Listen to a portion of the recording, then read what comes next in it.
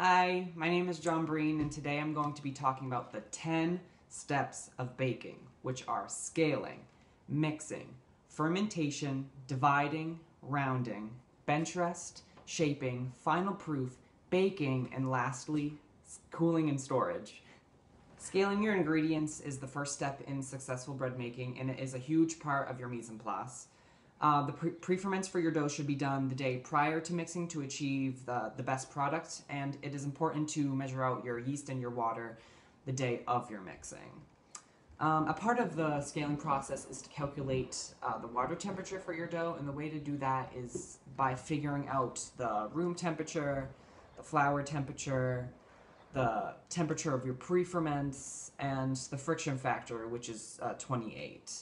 After you do that, you take your desired dough temp, which should be between 75 and 78, and then multiply that by the number of variables that you have.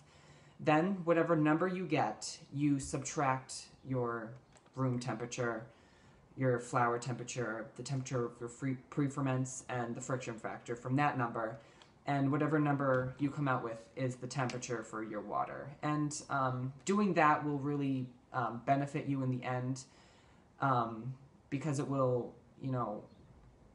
better the flavor of your bread, create a more consistent fermentation, and will create a more better predictability for your overall production schedule. Auto leasing is another step that can be taken prior to mixing that will help reduce the mixing time of the dough. The flour and the water and sometimes a pre-ferment are mixed together until combined, and that sits for about 20 minutes.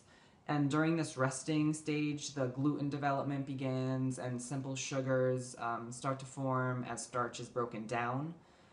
The salt and the yeast are not included in the autolyse because they tighten the gluten rather than relax it, so they are added during the final mixing process.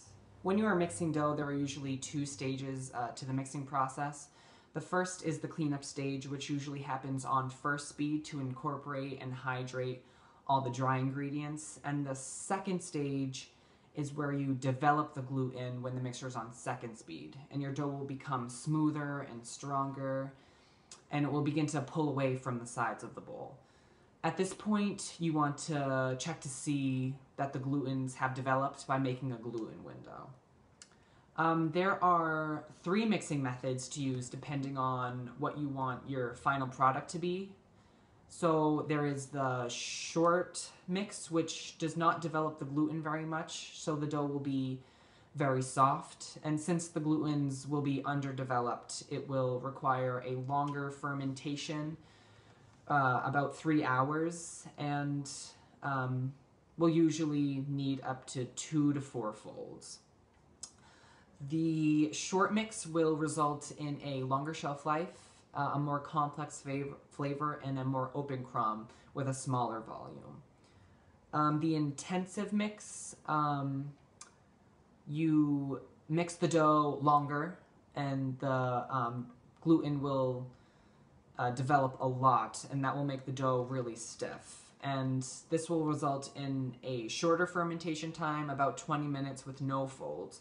And because the gluten is already fully developed, the final products will have a much tighter crumb with a larger volume, with much more blander flavor and a shorter shelf life. With the improved mix, the mixing time is basically right in between the short and the intensive mix, so the gluten structure is not fully developed, and this will make it so you need to do about 1 fold for this dough, and the fermentation time is about 1.5 hours to about 2 hours. And the effects on the final product are a decent shelf life, good flavor, medium volume, and a good crumb color that is open and irregular. For the mixers, there are 2 types of mixers that are usually used. The planetary, which kneads the bread in a non-moving bowl, and the spiral mixer, which both the hook and the bowl rotate at the same time. Once the dough is all mixed, it is placed into bins, and that is where it will start its fermentation process. And during this process, the yeast starts to convert the sugars into carbon dioxide, alcohol, and organic acids. And that is where most of the bread's flavor will come from. And like I said before, depending on the style of mixing that you used, either the short, intensive, or the improved, that will determine the length of your fermentation and how many folds that you will need. And the folding during the fermentation process regulates the temperature of the dough, as well as strengthens the gluten and gets rid of some of that excess carbon dioxide that could be inside your dough. Once the primary fermentation stage is complete, it is now time to divide the dough. And it is important to weigh out each portion of dough evenly to maintain a consistent product. And it is also important to keep your cuts of dough usually in the shape of a square to make it easier for you to complete the next step of pre-shaping. Pre-shaping is basically a loose suggestion to the dough of where it is headed, and this stage will help make your final shaping so much easier. It is important to immediately after dividing to degas and work each portion of dough into a somewhat smooth shape. And it is important to be stingy with the flour at this stage and not to tighten the surface skin too much of your dough till it rips. That's not good. And it's just important to be gentle and be loose when pre-shaping your dough. After you pre-shape, it is important to let any tightened glutens in your dough caused by handling to relax so that they are ready for a final shaping. This step is the bench rest stage, and this usually takes about 20 to 30 minutes. Final shaping really depends on what kind of bread you are making, whether it be a baguette or ciabatta or sourdough. All those final shaping styles are different and require its own technique. After they are shaped, they are either placed on a lightly dusted couche or placed in a bread basket. And also, breads can be dampened and rolled in seeds for flavor or to just make it pretty, just like we did for the semolina bread. After the shaping, the bread is finally ready to go into the final stages of baking, which includes the final proof. During this time, the dough must relax and continue to ferment, and you will be able to tell that the dough will increase in volume. The dough should be placed in a spray down covered rack to maintain a nice humid environment for the dough, and it will help prevent the loaves from drying out. But a proofer and the retarding process can also work nicely too. And the retarding process is the process of slowing down the fermentation process by putting it into a cool environment, usually a refrigerator. But the final proofing can take anywhere from 45 minutes to several hours, or even overnight if the dough is being retarded. After the final proof, it is finally time to start loading your breads into the oven to begin baking your bread. In class, we load our breads on deck oven loaders, which makes it so much easier to make sure your bread goes in evenly in the oven. But when you are putting your dough on the loaders, it is important to make sure that they are evenly spaced apart, because if they're too close together, that will mess up the baking process and will create a pale crust on your bread, which you never want. Once your dough is on the oven loaders, it is time to start scoring your bread. And depending on what type of bread you are making, each dough is scored differently and has its own traditional pattern of scoring.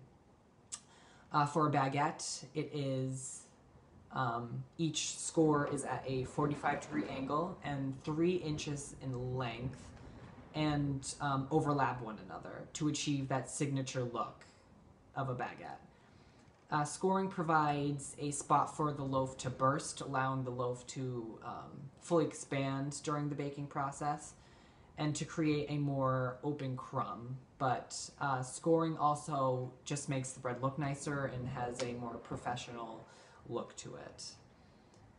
It is important to be loose when scoring and be gentle, and to work in swift motions to avoid snagging the dough and creating like spikes and ridges on your scoring.